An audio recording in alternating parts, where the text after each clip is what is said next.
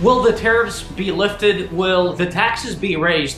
Will Amazon FBA even be a viable concept after this whole thing is said and done? These questions and much more will be discussed in this video, so be sure to stay tuned.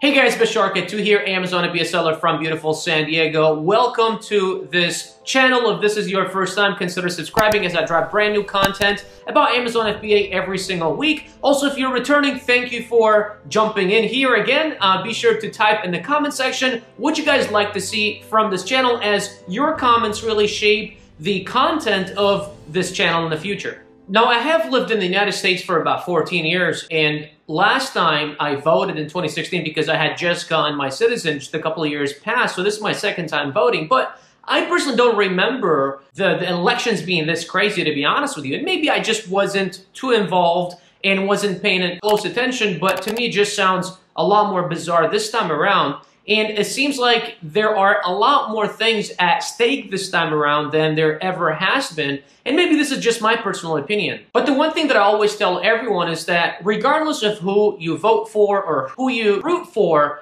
really your decisions, your day-to-day decisions should not be impacted by who wins or who does not win. Just because at the end of the day, you cannot exactly control who wins and who becomes president for the next 4 years. And I mean, you're already going to vote, and that does count, but you just can't simply control it. You know, it was never our decision when we migrated into the country 14 years ago. We didn't care who the president was or who we will be voting for or who we will be helping to become president. We just simply were seeking opportunity, stability, and security. So in this video, what I want to go into really is kind of the 3 top things that will really be impacted or might be impacted, so that you know kind of how to proceed from here about your Amazon FBA business. So let's go ahead and get into them. Now, before I forget, our weekly winner for our step-by-step guide on how to launch on Amazon is Faizan Ahmed. If you would like to enter to win, be sure to drop in the comment section BJKU. Now, one of the most important things that you guys have to think about and that you have to know about is that when Trump became president, one of the most things that he actually imposed that kind of impacted our business as Amazon sellers is the tariffs on, products imported from China.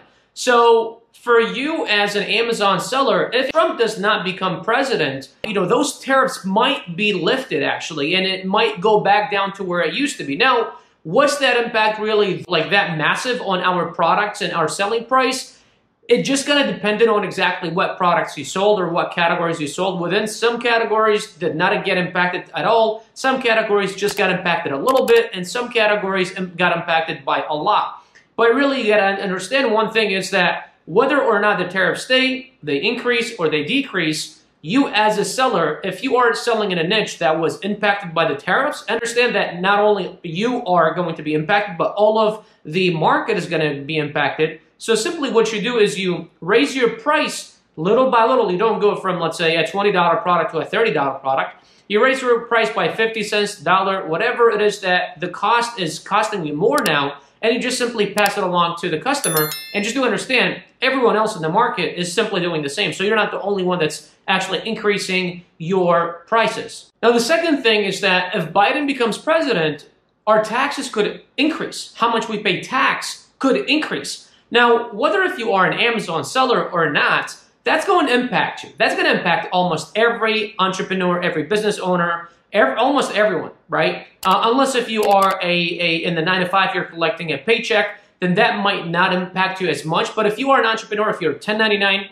you're an Amazon seller, that's going to impact you. However, if you also own a restaurant, it's going to impact you. If you own a billion-dollar company, if you are Amazon.com, that's going to impact you. So again, you're not going to be in the race by yourself, but you have to start thinking of how exactly is this going to impact my business, and how do I make improvements, and how do I make changes so that way it doesn't exactly change my business by much, and I can mitigate the risk, really, and then turn it into a positive into your business. Again, if that actually impacts your business, you're not going to be the only one in your niche or in your business that's going to get impacted. Everyone else is going to get impacted. At the end of the day, you are going to have to increase your prices at some point. I know it kind of sounds bad at some point because you're like, but all I'm doing is I'm increasing my price in either way, and that means the customer is going to have to pay more. Yeah, that's true, but Minimum wage is probably going to increase. That means your customer is probably going to be getting paid more. You know, if your customer, let's say, is a landlord, not a renter, they're going to probably be charging more for rent. If maybe they own a grocery store, that's probably going to increase. So really everything increases, and simply every year cost of living increases anyway. So it's not going to be the end of the world, you know? Now, the third and most important thing you have to know as a entrepreneur, as someone starting a business, whether if it's on Amazon or somewhere else, is that the opportunity is online. Everyone is literally migrating from retail to online. And what I mean by that is, I remember, you know, 10, 14 years ago when I first migrated into the country, we used to pass by Best Buy and there used to be lines and lines out the door for Black Friday. Those lines have shrunk over time.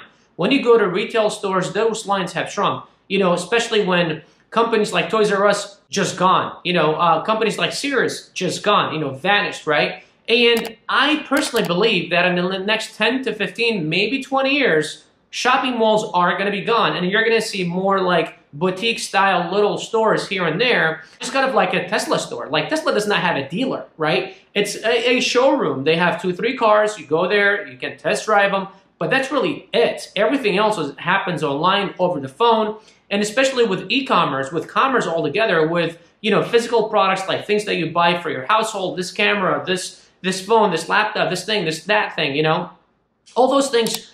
You could shop for them online. You can probably start shopping for houses online. You can, you know, I remember when we picked this apartment, it was online. We found it on apartments.com. Now we're trying to move to Florida.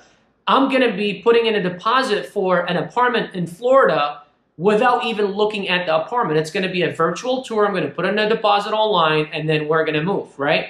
And the most important thing that you need to know is that Amazon brings in over 53% of all online sales. So all the hundreds, thousands, millions of websites online, Amazon does over 53% of all that shopping. So for you being part of this, you know, this massive platform is a very important and crucial decision for your business, whether if you already have a brand off of Amazon and you simply want to scale it on Amazon, or if you maybe are just starting to private label some products just so that you can start an online business and you want to start on Amazon. Great way. Not saying you should get stuck there. You can always branch out and then go to different places, but starting on Amazon is a very, very, very crucial decision that you can make in 2020 and 2021. With that said, guys, Bashar Katou here. I really hope that the last, you know, few minutes that we've been together have shed some light on your request and answered some of your questions. Now, if you have more questions, be sure to drop in the comment section. As I mentioned, your questions, your comments shape the content of this channel. Aside from that, if you're like, Bashar, I love this, you know, Amazon FBA thing, I want you to really walk me through exactly what you do, how you do it. What I've done is I've opened